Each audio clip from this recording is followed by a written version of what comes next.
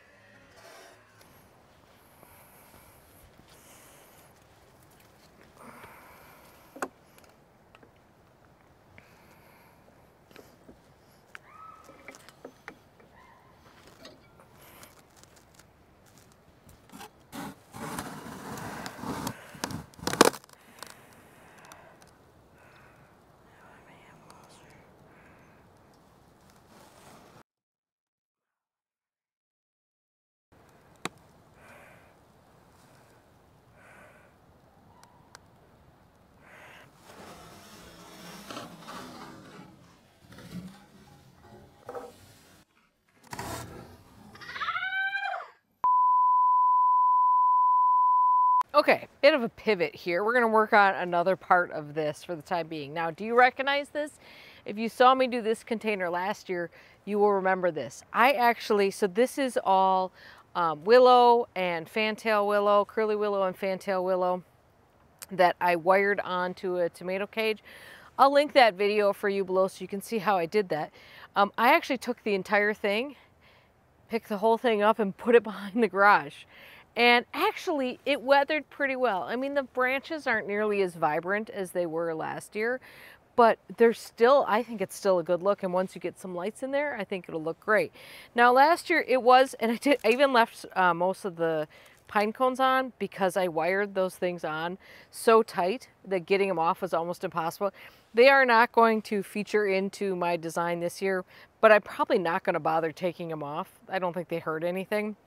So I'm probably just going to leave them on there. I can always cut them off if I need to. So last year, the only thing that I didn't like about this is that I wanted it more full. I had no expectation of how many branches it would take to cover this, this tomato cage. So it always looked a little sparse to me. So what I'm going to do is just add some additional branches onto this. And you guys, I'm just going to use those little wire ties again for this, although for these I have really small ones, and I'm just going to use those. So I just got a few things to add on here. Now this is, I think, let's just see what this is. This is Golden Curls willow, so that's going to be good. So I'll work that in. And then what I got was a few bunches of small curly willows, and I thought I could just kind of put those mid-level. And then I apparently only bought one, I don't know what I was thinking, but I only bought one thing of short fantail willows, so I'll work those in too. But I think that will help fill this all in. So I'm going to start with the big ones first. And I just stuck this in here temporarily just to have a spot to work on it rather than doing it on the ground, which is what I did last year and about broke my back.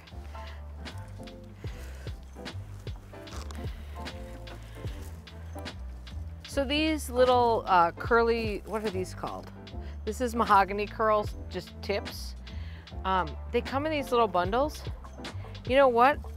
I'm gonna keep them in these bundles and just add them around the outsides. Why would I bother taking them out of those bundles? I think that's the perfect little size to add some bulk to this.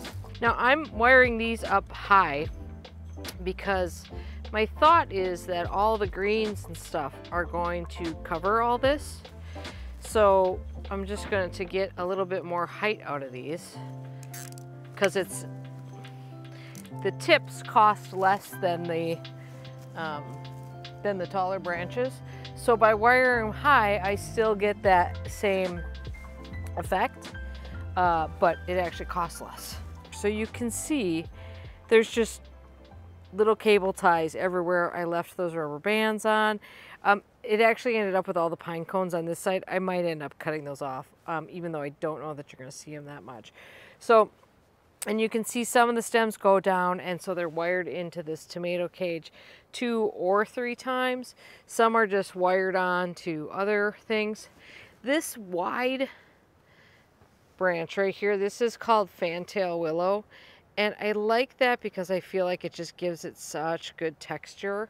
And some of them have like these great little, see if I can get this organized for you here. Some of them have these great little little buds on them. So I think freshening this up with some new stems this year actually worked out great. I mean, if you look in here, you can see some of these older ones, like this guy right here is kind of gray. But generally speaking, it's all this sort of orangey, bronzy color. Now, as far as lights go, I think last year I actually wired lights all the way up and down in the center. And I don't think I'm going to need to do that this year, because when I couple that with the ring, I will still put a string of lights right in the base of this to make it look like it's on fire, because that's always the look I'm going for. But once I couple it with the ring, I think there'll be enough light to see what's going on here. So that's the side view of it. Of course, it's totally tipping over because, like I said, this is the video in which everything tips over. Oh, and one last thing, halfway through that, I decided to take these little finials off the corners. These are, when I made this pot, those are just drapery rod finials, and I spray painted them. And I just decided maybe the whole thing was a little formal, so I just took those out. Okay, so that's done for now.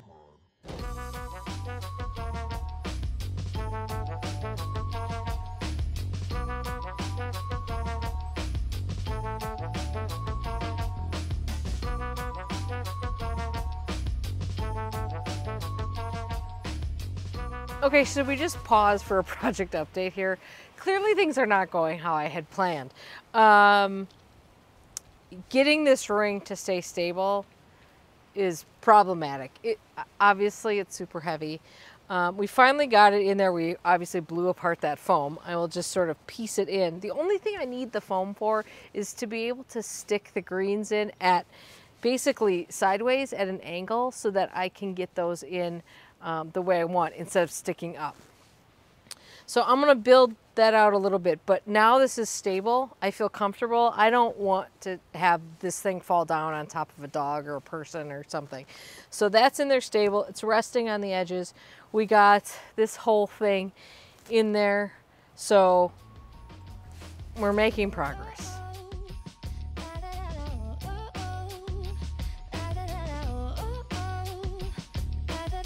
So I just wanted to show you what I do on like a really, this is quite a long branch here, and that's longer than I need, and I don't want to waste that by tucking that way in. So what I will do is trim it down to somewhere that sort of makes sense, and then I can have 2 smaller branches, and then I just nip off, the ends here, and then I will go in there and just cut that to a point so that I can stick that in there, and then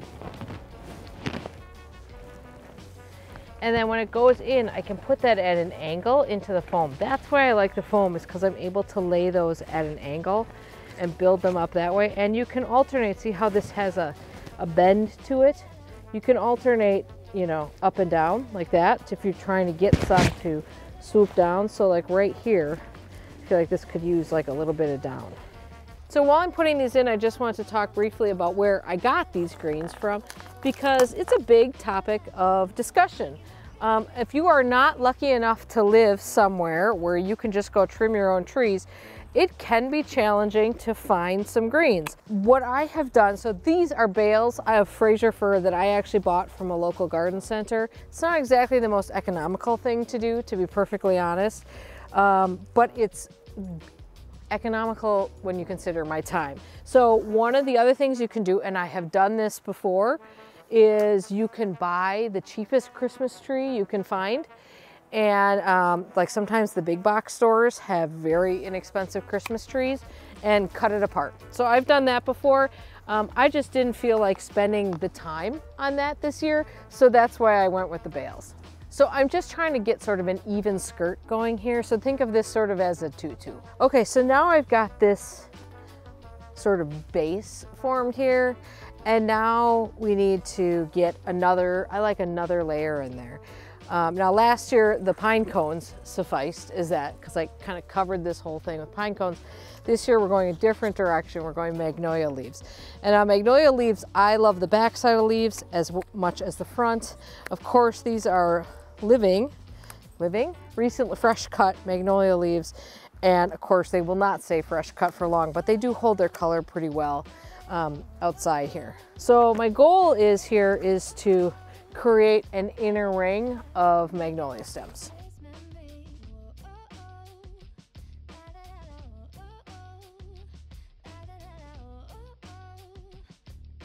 So I think with these magnolia leaves in here, that might be enough. I mean, I kind of want to keep it simple.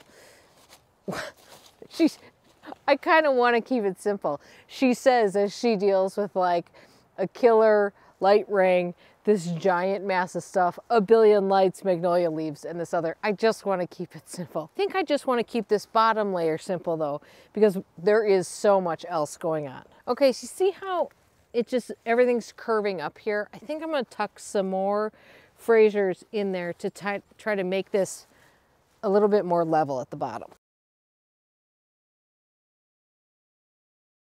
So if you thought, hey, that looks pretty good, we could stop there. Don't keep going, you need to stop at some point. You might be right, but it's not what I'm gonna do. We're gonna put more lights on. I'm gonna put some lights through the bottom here.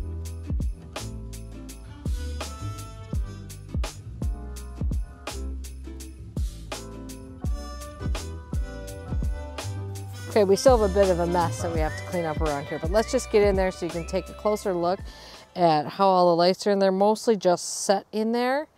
I think you can see that this is, I want you to see this side so that you can see that the branches are sticking out from the hoop and behind it as well. So there's some like three-dimensional going on there. I still have to cut off a wire tie, I see. When you go to the back, I just want to show you this. I just took the string of lights that actually wintered over on, it still works. I just bundled it up and I just attached it to the back of this tomato cage. This is how I'm hoping to get that lit from within look. If that's not enough light, I will add another string of lights to really make like make this thing look like it's on fire. So that's what the back looks like, just so you know. It's a little sparse. Again, no one's gonna see. Well, not bad, considering I didn't exactly know which way this was gonna go, what I was gonna do, and then it tried to kill me. I think if we learned anything here, it's that you gotta be a little careful if you're gonna use these guys. It's in there really sturdy now, so I feel good about it. We ended up bending those threaded rods a little bit so that there were two pointing back and one pointing forward to kind of help this get some more stability, which seems to have worked. And now I feel good because it's plenty sturdy. So that's a load off my mind. In any case, I hope you enjoyed seeing this come together. There's going to be a lot more Christmas and holiday and winter containers coming together. None will be as complicated as this, I assure you. This is going to be the most complicated, but I have a feeling it's going to all be worth it. So we just have to get these lights turned on, and then we get the full effect. So big thank you again to Squarespace for sponsoring this video. You know, Squarespace is a one-stop shop for building a website for whatever you might need it for, be it a business or just sharing your garden with family and friends and having a beautiful page to do that on. If you don't already have a domain, you can purchase it right from them, and then you get this really beautiful parking spot to keep it, so while you're building your page, people end up somewhere pretty. And then they also have a complete insight into where your traffic's coming from, what type of devices people are using. And then Squarespace also offers a great commenting system as well, so you can really engage with the people that you're trying to reach on your website. So go to squarespace.com for a free trial, and then when you're ready to launch your website, go to squarespace.com/impatientgardener for 10% off your website or a domain purchase. Like what I wouldn't give for something to stand up. If you're doing a hula hoop or something, you probably can't. Oh, damn. The sneezing.